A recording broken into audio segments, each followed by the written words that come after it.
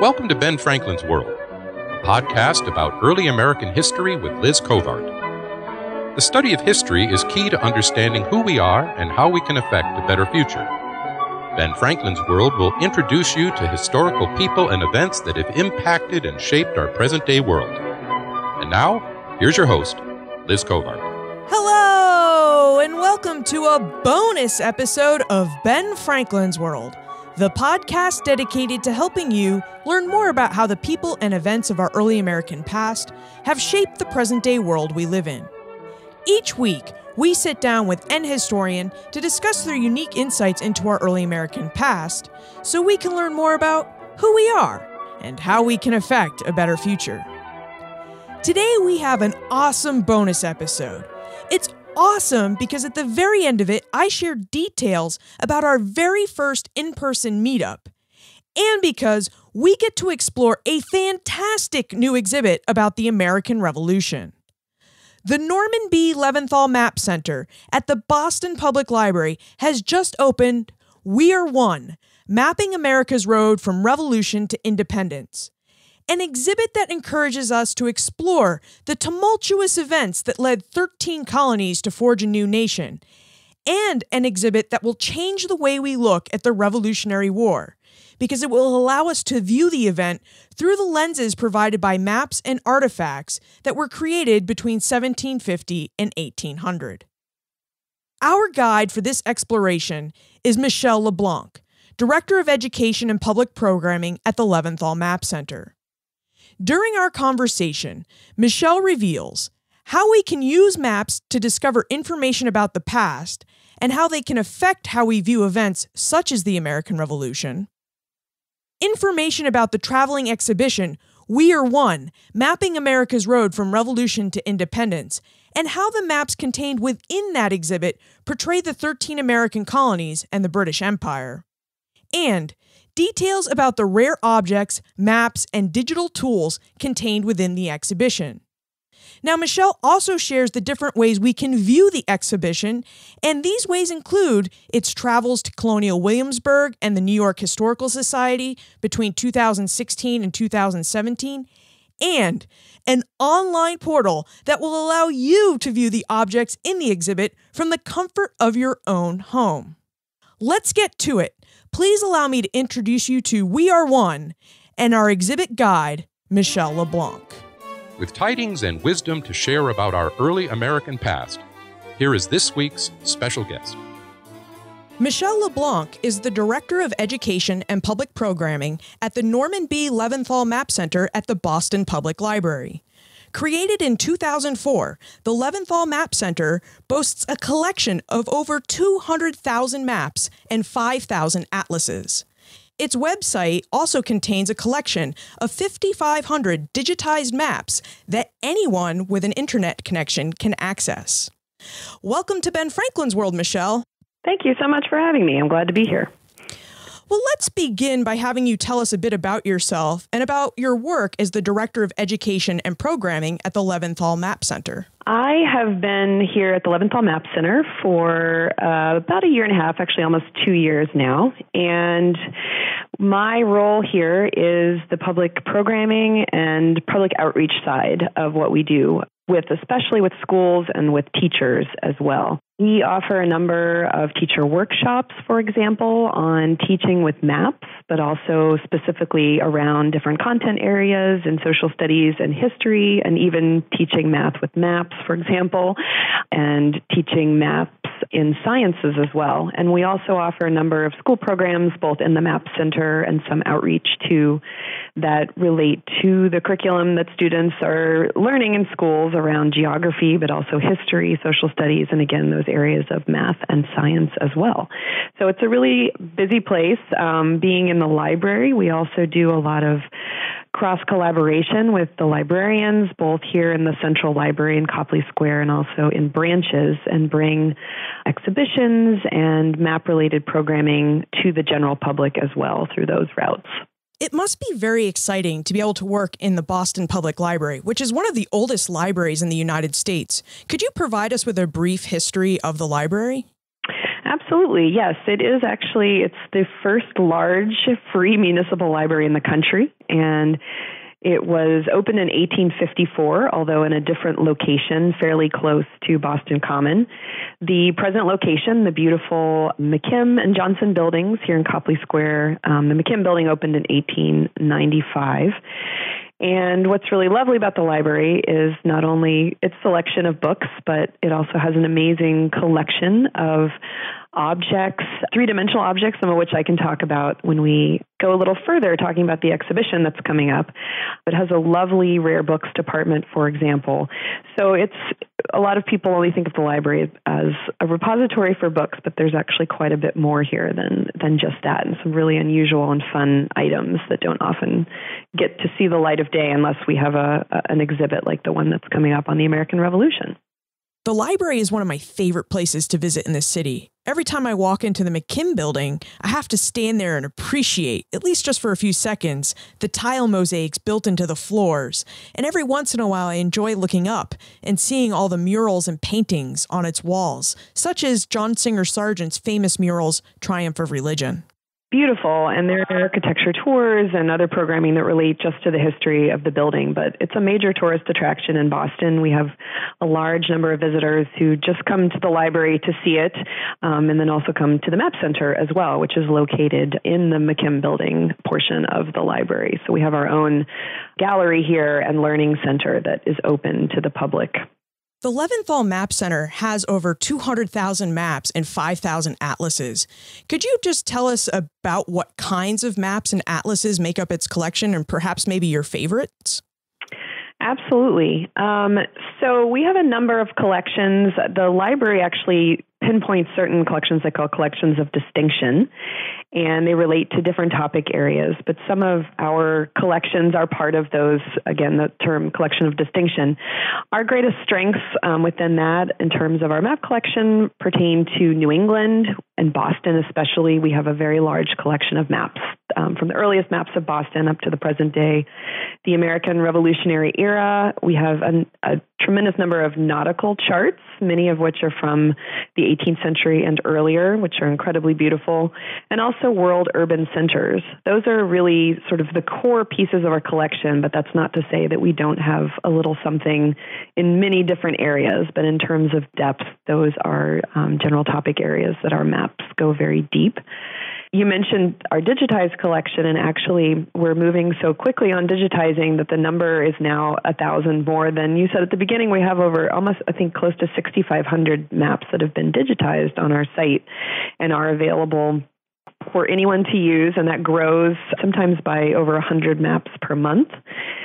So it's a great way to see the collection if you can make it in, and it has a lovely Zoomify feature, which allows you to get down to the paper fiber in viewing the map. So sometimes there's incredible detail that you can get online that is, even better than the real thing. I hate to say that, but it can be true in some cases for viewing some of the maps.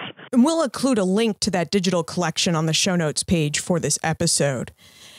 Now, the Leventhal Map Center has a really new exhibit that has just opened, and it's really exciting too. It's called We Are One, Mapping America's Road from Revolution to Independence.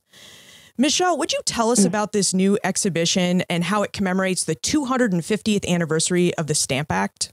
Absolutely. We're very excited about this exhibit, and it's a really a major endeavor for the library and for the Map Center, and includes items not only from the Leventhal Map Center collection, the Boston Public Library collections, but also other major map collections from the Connecticut Historical Society to Library of Congress, Colonial Williamsburg, and the British Library. So the original idea for this was to commemorate, as you said, the 250th anniversary of the Stamp Act, which is this year. And this will be the kickoff for a lot of other programming that will be happening in Boston and other cities as well over the next many years to commemorate different events as we move forward into the 250th of the beginning of the Revolution in 1775. So this exhibition, the goal is really to tell the story of the revolution through maps and through a geographic perspective. And a lot of our programming, I'd say most all of our programming, looks at history through, again, this lens of maps and geography and how geography plays such a huge role in events. So the exhibition is a combination of maps, but also different images, for example, political cartoons, and also three-dimensional objects. And we have several items, for example, a powder horn that's in our collection that has a map of Bunker Hill on it. And the exhibit will move from the earliest years of conflict in Boston and looking at what happened here, starting with the Stamp Act, 1765, moving kind of backwards, I guess, into the French and Indian War, but also more broadly into Britain's Atlantic Empire and battles that happened in Canada and also through the colonies, and then ending with a look at maps that commemorate the idea of the new nation. So it's very comprehensive, but again, really telling this story using these maps and visuals in an interesting way. Maps offer us a different way to view the event of the American Revolution and the Stamp Act. Could you talk to us specifically how the maps in the exhibition can affect the way we view those events? Absolutely. One thing that is so wonderful about maps of this time period is that they are one of the few visual sources we have from the 18th century. There are paintings and political cartoons and landscape portraits, things like that, but often they are very romantic. That said, maps are something that we always encourage anyone looking at them, and I especially in working with students and teachers, is to be a critical reader of them. So we also say, don't trust the map, that there are considerations you should think about when looking at them, especially who the author of the map was. Was it a British author? Was it an American author? And what might that tell you about what you're looking at? But that said, they do give you a tremendous amount of information in terms of the geography and the time period. One example of a great map in the exhibition, it's actually the first one that you would see coming in, is a map of 1769 Boston, and this is by John Bonner and William Price. And it's a fabulous map. It shows great detail about Boston streets, businesses, wharves, down to very small detail. So a lot of people really love to study this map. It's great, too, I think, on another level, because it gives you a real sense of events that were happening in Boston at that time period. So it's 1769. This is 4 years after the Stamp Act is passed. And by this point, British soldiers have arrived in the town to quell the riots that have happened here. And thinking about Boston's diminutive size, you can certainly feel how such a small scale place, a small town on a peninsula with people close together, and suddenly the arrival of this large number of redcoats could really create tension. And so it gives also this sense of something like, a year later after the map was made, you have the Boston Massacre in 1770, and you can see the site on State Street where it happened. And so just thinking about, well, of course there's tension. You have all of these different groups living in very close quarters. So these are the things that the maps can help you tease out about a time period, but also how the geography plays such an important role. One of the aspects that caused the American Revolution and that the Stamp Act helped reignite is the old debate of where the British North American colonies fit in to the British Empire. And I wonder if you could tell us how the maps in We Are One portray that. Where do the colonies fit in these maps within the empire? Yes, I would say the array of maps, they really show, interestingly, the geographic diversity of Britain's empire and the 13 colonies.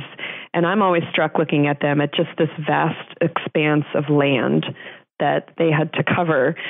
Looking at the maps as a whole in the exhibition, I think that's one of those rare opportunities to really see everything in one place and to think about not just the 13 colonies, but including Canada and the Western territories and what, this amazing geographical area that they had to govern. I think it also gives really interesting cultural insights too, and that's something that is harder to tease out by just looking at the map on its own. But again, the exhibition has some great curatorial language behind this. One example I think about is we have a map from 1765, map maker named Samuel Blodgett. And it shows a battle near Lake George in New York State during the French and Indian War. And it shows French and Native American troops battling British troops and their Native American allies. And it's one of the few visual sources that shows a contrast in fighting styles of the Native Americans. And you can see them fighting from behind trees and rocks versus British troops lined up in this kind of European orderly military fashion.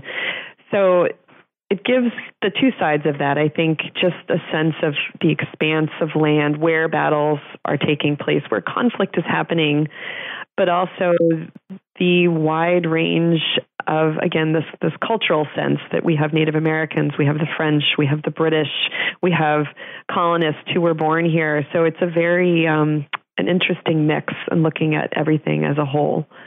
That is a really neat map. And one of the things that surprised me about it was how Blodgett actually tried to make the soldiers appear like real humans. It's almost like he wanted to add humanity and this as well as scale to that battle on Lake George.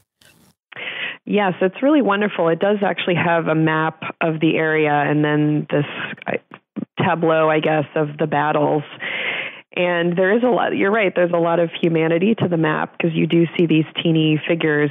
One of the really fun details in the map, too, is there's a lone figure on horseback, and there was a kind of a key that came with the map that is not included in the exhibition, but there's information in the label. But he is actually a Mohawk chief. His name was Old Hendrick, and he was killed in that battle. So he stands kind of prominently in this map, and it's just another example of having a little bit of context.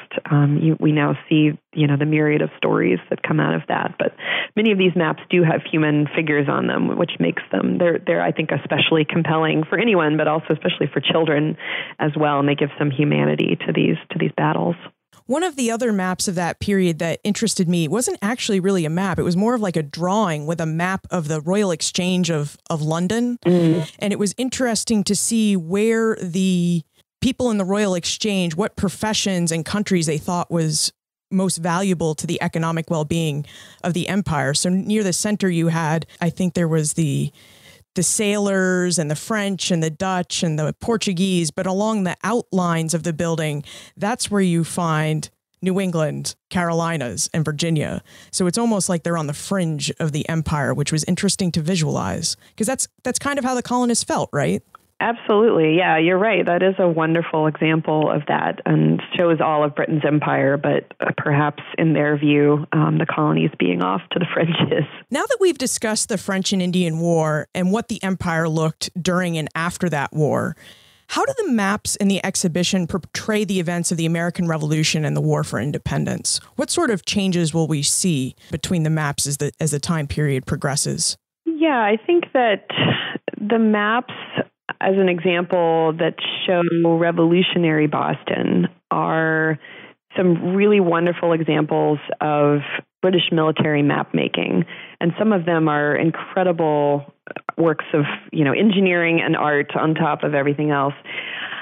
Some of the maps of Boston, a lot of them show locations of fortifications and the locations of continental troops. For example, Washington's headquarters in Cambridge, Massachusetts, and the location of some of the troops also in Watertown, Massachusetts. So you have a really skilled set of map makers. Again, a lot of these are British maps or French maps, and we're seeing in this era a really high level of expertise with these maps. Some of the other fun things, though, I think that change our language, and this is, again, an example of looking at the map through the lens of who made it and what's the bias. I'm thinking of one map in particular that uses the term rebel on it, and there are several actually that use terminology like that, but when they're listing where the fortifications are surrounding Boston, they say things like the rebel fortifications. And so this is a clear reminder that the revolution has started, and that now as opposed to maps from the French and Indian War, we now have two very distinct sides where the colonists are fighting against the British. So that's one specific example that I can think of off the top of my head. And many of the others, they aren't necessarily maps that were useful to the British in that moment. It took a while to make the maps, and it's not as though they were carrying them around the battlefield. Sometimes the maps were being used to transmit information back to a very hungry audience in England who wanted to know, these battles, what do these places look like, and what were the events that were happening there. So in some ways, they're kind of news maps and are transmitting this information in a visual format back to an audience overseas. So that's something that we have to remember as well, that, again, the purpose of the map may not have been necessarily to move soldiers anywhere, but rather telling the story of what's happening in the colonies. And so you'll see a lot of those in the exhibition as well. Do you happen to know how long after American independence it took for the first maps of an independent United States to appear? So there were several that were done. I think the one that's most compelling, and it is the first made by an American, which makes it extra special. And there are very few copies of this map in existence. We have a 1784 map made by Abel Buell, and this was just after the American government ratified the treaty, so just after. And what makes this one really wonderful, in addition to just being a lovely example of an 18th century map, is that it shows state lines. Some of them reflect earlier charters, however, so there's still, many things are up in the air in terms of where the boundaries are. You'll also see the Mississippi River as the western boundary of several states, so that's quite a ways from some of the boundaries we know today. The other thing that's so special about this map is that it has a lovely cartouche, which is the decorative element where the title usually goes. And it features wonderful iconography, American iconography, such as the new United States flag. And it also has a great image of Lady Liberty holding her Liberty pole. So it's really making a statement about this new country, and also making a statement about the new symbolism. And we'll see this repeated in other maps of the United States from there on after.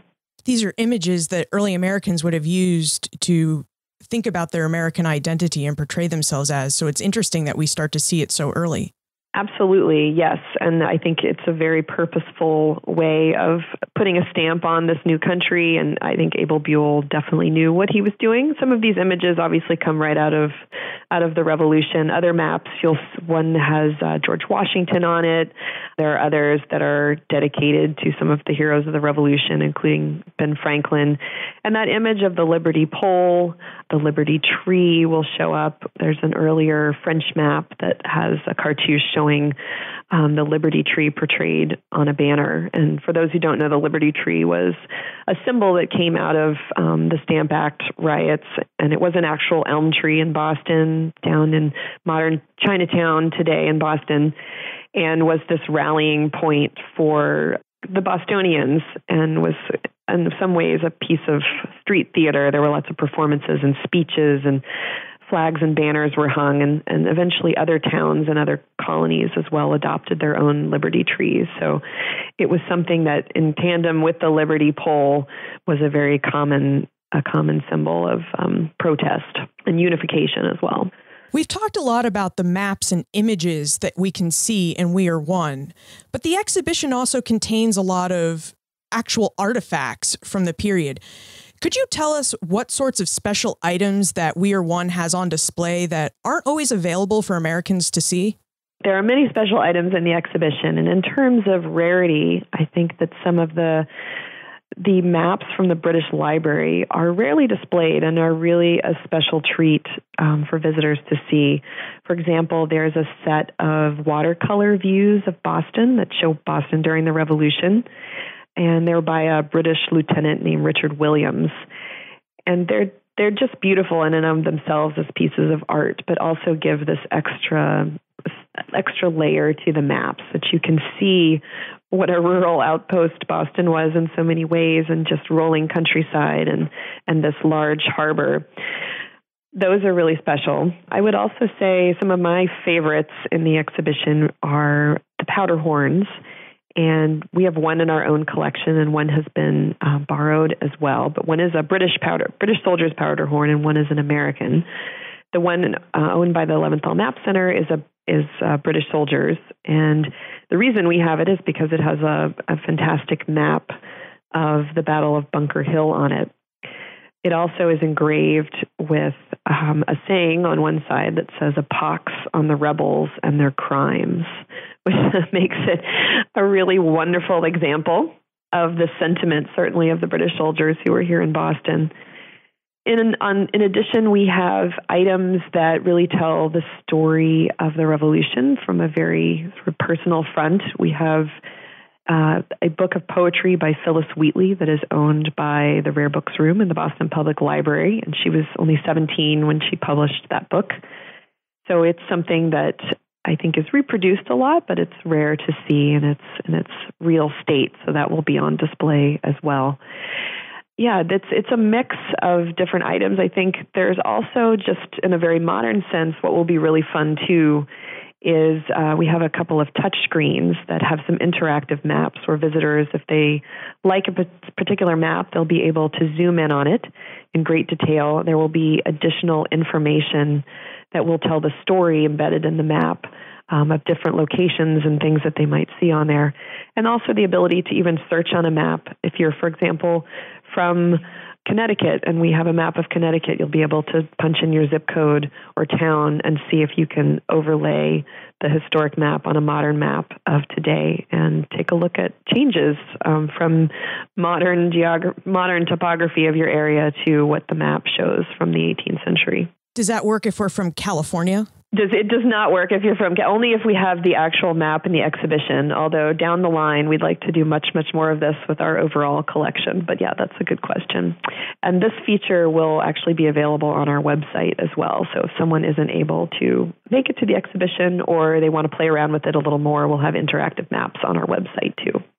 One of my favorite objects in the collection was the George Washington Medal of Honor. Would you tell us the fascinating story of that medal? Yes, this is one of my favorites too. And as you asked earlier, rare items, this is one that is very rarely displayed, and mostly because of its tremendous value, because it is made of solid gold. So it's something that the library does not display lightly because it needs to be well cared for, obviously. This is a medal that was given to George Washington in honor of the evacuation of Boston in 1776. And Washington obviously was the commander of the Continental Forces and responsible for fortifying Dorchester Heights, which led to the British leaving Boston in March of 1776. The medal was actually minted in 1789, so towards the end of the war, and given to Washington.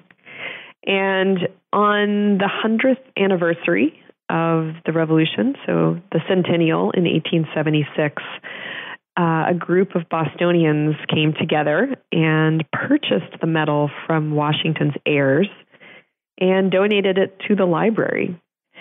And it's quite beautiful. It shows Washington in profile on one side, and when you flip it over, you can see on the other side that there's a view of Washington watching the troops on horseback from Dorchester Heights, the British troops, I should say, leaving the city. So it's a really wonderful and very rare and interesting medal, and we're really delighted to be able to display it as part of the exhibition. Some of us are teachers, and we would love to know more about the teacher workshop I hear you're holding in conjunction with this exhibition. So could you tell us more about the workshop and how we can sign up for it? Absolutely. So we actually have several workshops I should tell you about, but our major workshop this summer will be the week of July 13th to the 17th, and it's called Mapping Boston's Role in the Revolution. And this is an institute in collaboration with other historic sites as well, the National Park Service here in Boston, the Old North Church, for example, the Massachusetts Historical Society. And we'll be looking at this idea of infusing geography into the study of any historic event, but in this case, the Revolution in Boston, and what these maps and other sources that pertain to the geography of the town and the surrounding areas tell us about the events. So how can we look at the Battle of Bunker Hill, for example, through the lens of the geography and how this played such a huge role? And again, that idea I mentioned earlier about a small town full of British soldiers and the tensions that arise because of that. Our other workshop related to the Revolution is in collaboration with the Museum of Fine Arts, Boston, and that will be the 28th and 29th of July, called Visualizing the American Revolution. And we'll look more closely for elementary teachers at how to use visual items like maps and paintings, portraits, to help for younger students to really help give them a sense of place and of time and of these events, because they're such great resources. And we have information on our website, which is maps.bpl.org, and there is a teacher section, an education section, and a page called Professional Development. So there are registration forms there that teachers can use to sign up. Those sound awesome. And some of us are not teachers. Can we sign up anyway? Unfortunately, we are looking only for teachers who are currently teaching in the classroom, and hoping for teachers who also actively teach the American Revolution at this point. But we do offer other lectures and workshops and sometimes other programs that are certainly open to a general public. One of the cool things about We Are One is it's a traveling exhibition, and it will actually be on display in a few other cities between November 2015 and 2017. So could you tell us where else we might be able to view We Are One if we can't make it to Boston? Yes. So after it leaves here in November, it will actually be on its way to Colonial Williamsburg and will be there for much of 2016. And following that, it will be at the New York Historical Society in 2017. Now, those sites will be supplementing with some of their own maps and other items too. So those versions of the exhibition may be slightly different, but any of the items that are part of the Leventhal Map Center's collection will be going on tour. So you'll be able to see those and those other locations. It sounds like if we're Revolutionary War junkies, we could go to all three different locations and see a slightly different exhibition, which is pretty exciting, I think.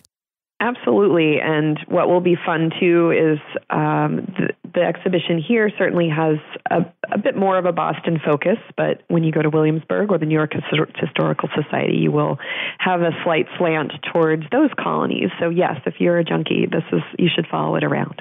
Well, Michelle, this brings us to the time warp. This is a fun segment of the show where we ask you a hypothetical history question about what might have happened if something had occurred differently or if someone had acted differently.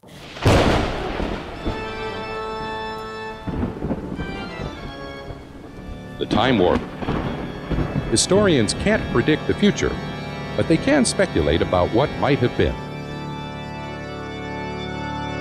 Now, you have already touched upon the fact that maps played an important role in the War for Independence, and that British officers often used maps to tell the story of previous battles, as well as to kind of help them predict what George Washington and his Continental Army might do next. So, in your opinion, what might have happened if the British Army had not had the access to maps that it had? Do you think the lack of maps would have changed the course of the War for Independence? That is a great question. Well, first of all, I think that the British were certainly keenly aware of their need for up-to-date, accurate geographic information. However, I don't think that the outcome of the war would have been significantly different, at least in terms of the big battles. And when I talk about the big battles that we always mention as being so important to the war, Yorktown, for example, the Battle of Bunker Hill, the British had a lot of information, about the conflict in these urban areas. But I think where it might have made a difference, and whether this would change the whole outcome of the war, I unfortunately can't say. But it was these thousands of smaller stories that I touched on a little bit, but the story of economic warfare and the story of transatlantic oceanic supply lines and alliances with Native Americans and battles fought in these rural outposts and forts that are out in these incredibly rural areas, especially during the French and Indian War. And it was incredibly hard for the British to have accurate information for so many of these areas that are also part of the war outside of the bigger parts of the story that we always tell. So I have to wonder, if they had nothing, for no maps for any of these other aspects of the war, would, this lack of knowledge and terrain, I think it really would have made it tricky for them to gain control of the whole picture. So, I think that, yes, in some ways, I don't know. I think that the outcome probably still would have been the same, but I think there are 1,000 stories already that show us that without the knowledge that the British needed in some of these smaller stories within the war, that it really did make a difference. So, but I'm going to go with no. I don't think that it would have made such a big difference, because they were probably pretty well aware of what was going on in the major locations. Before we conclude, would you tell us what other exhibits or special events that the Leventhal Map Center or the Boston Public Library have in the works? Yeah, so we have a smaller gallery. So the We Are One exhibition will be in what's called our McKim Exhibition Gallery at the library, and it's a larger space than what we have in the Map Center, but we have a lovely gallery, and we have a current exhibition called Literary Landscapes, Maps from Fiction, which, as it sounds, is a collection of maps from different works of literature, everything from fantasy to Winnie the Pooh down to the Chronicles of Narnia. So this will be up actually through the fall. It's a fantastic exhibition. I encourage everyone to come take a look. And in tandem with the We Are One exhibition, we'll also have an interactive Liberty Tree, which will be outside the doors of the Map Center and encourages visitors to engage in a conversation about what liberty means to them today. And they actually can create a leaf and hang it on the tree or post it on social media using a couple of different hashtags. So this is a way to tie in some of those themes of the exhibition, the historic themes, to a more modern thinking about what do we take from the story of the Revolution and how do we continue to talk about it today. And then, as we said earlier, the library is just a fabulous place to come visit. And there are a number of programs that will be happening in collaboration with the We Are One exhibition throughout the year. Many of them are lectures. We have a family day coming up on June 6th, which will have some living historians who will be in costume telling some of the stories that they'll see in the exhibition. So all of this information is available on our website, and you can get the full programming list there. Where is the best place to look for more information about you, the Leventhal Map Center, the Boston Public Library, and the We Are One teacher workshops? So our site for the Leventhal Map Center is maps.bpl.org. And there is also bpl.org, which has a full calendar of all events that will be happening within the library. But the Leventhal Map Center site does have a designated section just pertaining to the American Revolution, and the workshops, the interactive maps, the programs, and even our portal of American Revolution Maps, which has a lot of new digitized maps from the exhibition, and also beyond that from different collections will be available there as well. So that's a great place to start to get all of this information. And I'll save you the trouble of having to remember those URLs because I'll include links in the show notes page for this episode. Michelle, thank you so much for sharing We Are One and the resources that the Leventhal Map Center has with us. You're welcome. I'm so glad to have been here. Historic maps present us with another way to view the past. As Michelle revealed, mapmakers created maps to tell a story and to show the world as the people of their time viewed it. Maps of the American Revolution help us gain a new perspective of the event because they show us how the colonists viewed themselves and their place within the British Empire, how the British Empire viewed its colonies and their place within the empire, and how the differences in these views produced the scenes recorded in the battle maps of the War for Independence. You can find information about We Are One, the Leventhal Map Center, its teacher workshops, plus everything we talked about today on the show notes page for this episode, benfranklinsworld.com/maps. In episode 25, I revealed that the Ben Franklin's World community will celebrate its own commemoration of the 250th anniversary of the Stamp Act on August 15, 2015, with a special tour of revolutionary Boston. Since then, I have worked with Boston by Foot, and we have ironed out a few more details about this special event. Our meetup and tour will take place on Saturday, August 15 at 10:30 a.m. The tour will last about 2 hours, and tickets will be $17 each. All proceeds of the tour will benefit Boston by Foot, a volunteer organization that provides quality tours of Boston for anyone who would like to know more about our amazing city. Tickets aren't on sale just yet, but they will be soon. For the most up-to-date information, please visit benfranklinsworld.com and sign up for the Franklin Gazette mailing list, which will include an invitation to join Poor Richard's Club, the official social community of Ben Franklin's World listeners on Facebook. Finally, I would appreciate it if you would tell all of the teachers you know about the amazing workshops the Leventhal Map Center is hosting this summer. Even if they don't teach history, they will likely have colleagues that do. By helping our educators gain access to these amazing programs, we will help inspire a new generation of history lovers.